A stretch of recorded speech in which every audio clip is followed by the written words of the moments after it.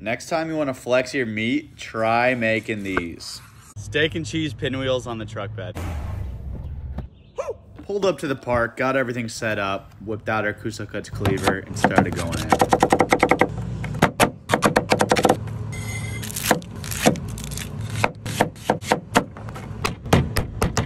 Oh my god, dude.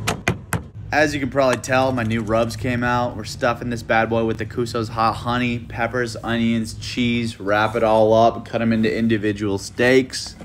Wow. Rub some dirt on it. Smoked meat is one thing, but when you stuff it with cheese and veggies, it just brings it to a whole nother level. We're gonna smoke these till they're about 120 internal, get a nice little crust on there and take them off. Crusty, medium rare, gooey melted cheese. Watch the drip.